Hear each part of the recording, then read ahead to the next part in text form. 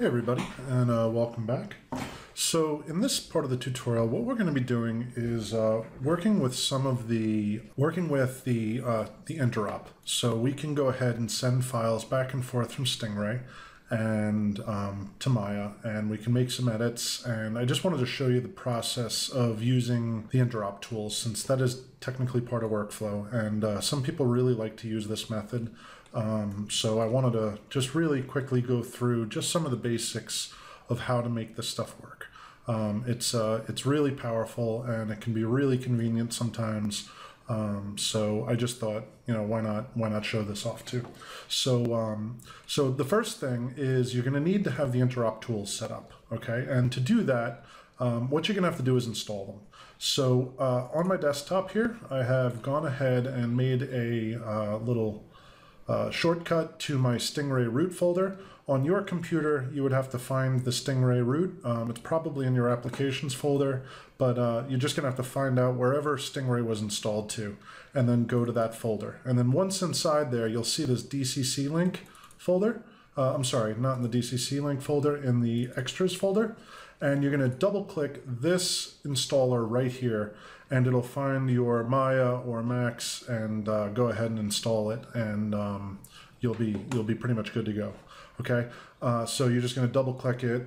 I can't do it right now because I already have it installed, but I can do repair, reinstall, or whatever. But I'm running it, so I don't want to quit it. But basically, you're just this won't be reinstall. It'll just say install for you, and then you can go ahead and install it. Okay, so that's all you would have to do, and you'd then have it. Okay. So that's really basically it. Now, once you have that installed, the next thing you're going to need to do is enable the plugins. So you would then start up Maya. You will have to quit Maya before you can run that installer. Once it's installed, you can start it up, and then you're going to go ahead and you're going to go Windows, and you're going to go Settings and Preferences, and you're going to jump into the Plugin Manager. And then in this list, you just want to look for this Stingray link.mll, and just say load and auto load, okay? And then you should be good to go, all right? Then you'll notice that you have both the Stingray connect and disconnect, and you also have your send to Stingray options from here, okay? So once that's done, you should be set, all right? So now what does that mean? What does send to Stingray mean, and what does the connect mean? So we're going to go through that. So the first thing you're going to want to do is launch up your Stingray. So I'm going to go ahead and launch Stingray and get this running again. And I'm going to go back into our project. And once it's running, we can go ahead and send this file directly into Stingray. And it should be, pretty straightforward and painless. Now, notice that, oops, let's go back to Maya really quick. So I just want you to notice that I am using the custom shader again. So even with custom shaders, it works. So here we go. So now that Stingray is running and I've got my project open to where I want it to be, I can go ahead and just send this file directly to Stingray. So all I'm going to do is I'm going to go File, Send to Stingray, and I'm just going to do selection. You know what? I'll do all. So I'll go all, and I'm then going to go into content. Now notice that it automatically found my folder. So it's already in the project that I'm working in, and then it actually looks inside your content folder. So it actually makes it really easy to locate where you want to go. So then I'm just going to go into models. I'm going to go right click. I'm going to say new folder, and I'm going to do record player underscore cabinet. Okay, so now I've got my record player underscore cabinet, and I can go ahead and export this, and I'm going to call it record player underscore cabinet. Okay, and I always do this with an L. I don't know why it always does that to me, but it does. Oop, it's still doing it. P-L-A-Y-E-R. There we go. Record player underscore cabinet, and I can just go ahead and hit export. Now, you'll notice that Stingray will automatically start flashing. So it comes here, and now all you have to do is say what you want to do. So do I want to import with animations? Well, this one doesn't have animations, so I'm not going to import with animations. And I'm just going to go import. And now notice that it didn't actually update my location. So I will have to go Content, Models, Record Player Cabinet, And here we can find that my record player got imported perfectly, straight from Maya. So everything came in and it's all connected now. So this is right there and in. Now, if you'll notice that it now says that we're connected, okay? So if I were to go ahead and make an update, not something that I'm necessarily gonna wanna keep, but I'm just gonna show you. Let's change the location of this guy. So we'll rotate it and, how would I like to do this? So I'm just gonna go in here and I'm just gonna move this into a different position so that this is now out of the way. Rotate, and I'm gonna move that position to here. So I've got my rotation reset now, and I'm gonna go ahead and rotate it down, and I'm gonna slide it forward, okay? So that it's not really conflicting anymore, okay? So now that's down, and I'm gonna go ahead and I'm gonna do the same thing here. So I'm gonna go D, and I'm just gonna move it to that position, and then I can go ahead and hit E for rotate, and rotate this guy down, okay? So now it's in the down position. Oops, you just don't wanna go. Okay, good enough. And what we're gonna do now is just send this over again, okay? So we don't even have to send it again. All we have to do is hit this update button. So I'm gonna go ahead and hit update, and Stingray should now be updated. So if we look in here, we'll see that Stingray has actually updated itself. Now, that's just an example of what you can do with this tool, but you can take this pretty far. You can make your whole scene in here. So if we wanted to actually add things, like let's say we wanted to add a light, right? So let's go ahead and undo everything that we just did, put that back the way it was, okay? I do want to put that rotation there though, because that was a good place for that rotation. And let's say we wanted to add a light. So let's go ahead and do so. So we're going to go ahead and we're going to go create lights and point light. Or yeah, point light's good. So we'll put this point light right here and we'll put it right there.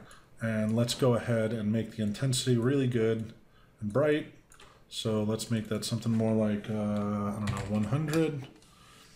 And let's say lighting, use all lights. And actually 100 is way over the top. So let's try something more like 10. 10 is even over the top. So let's make it like 1. Yeah, so 1, maybe 2. Okay, so now we've got our light doing what it's supposed to do. So our lights are set, and now what we can do is send this over back to Stingray. So let's go ahead and hit the update button. And now we can see that we have light being created right where that light was. So even adding stuff is possible. So we can add, we can remove, we can take stuff out, and the product in here will always stay updated. Okay, so this is really powerful when you're trying to just tweak things and get things really right and right where you want them. It's just a very powerful little tool. So really nice. Now, there's one other thing that you can do with the Stingray link, and that is connect the cameras. So I wanted to show you that too, because it's pretty neat. So let me put that into the scene. And what I'm going to do is I'm just going to set it to, set to the origin 0, 0, 0.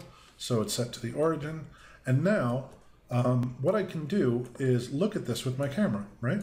And now what happens if I want to know, let's say this is a big scene and I want to be able to look at it from a certain angle and then see exactly what I'm looking at in Maya, okay? So what I can do is in Maya, I can actually go Stingray live camera tracking, okay? And now with live camera tracking, wherever I look, you will see that Stingray will update, okay? So if we were to put these side by side, this works really well with multi-monitors. But this is really good for reviewing your models, where you want to make sure that everything looks good in your scene, and where you can make rapid adjustments relatively easily to a larger scene. This is really, really helpful in large scenes, not so much on such small things. But if you had like a like a big room or something, and you had a bunch of objects in it, and you wanted to look at a very specific part of it and make edits, this can be really quite useful. So I'm just going to close up all this stuff just so I have a little more close proximity. And as you can see, whatever I move to is going to be updated. Okay, and if we were to set this to update mode always, we would actually get it real time. So wherever I look in here is where it will see it there. And so if we wanted to go the other direction where we're controlling it from Stingray, all we have to do is rotate in Stingray, and we'll see that Maya updates as well. So this can be really powerful, especially since some of the fly tools in Maya, or I mean in Stingray, are so good. Like, you know, trying to navigate into something like here might be really tough in Maya, but in Stingray, because we have the WASD easy movement, it can actually be really, really convenient. So there's one last thing that we haven't covered, and that is, what if we have a model that we didn't just build in Maya and sent it over to Stingray, right? Like, that automatically did our connection for us. But what would happen if we had a model that wasn't already preloaded in Maya and we wanted to be able to do a quick edit to it and use this connection method? Well, luckily we have that tool as well. I'm going to go new scene rather. And I'm just going to say don't save. And now I've got a new scene here. Okay.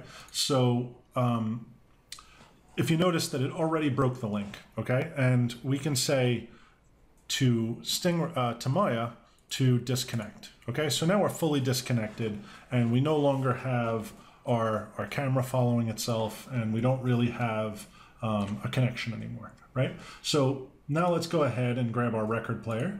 Right. So we'll even grab this one with the materials, and we'll place that somewhere in our scene. Right there might be nice.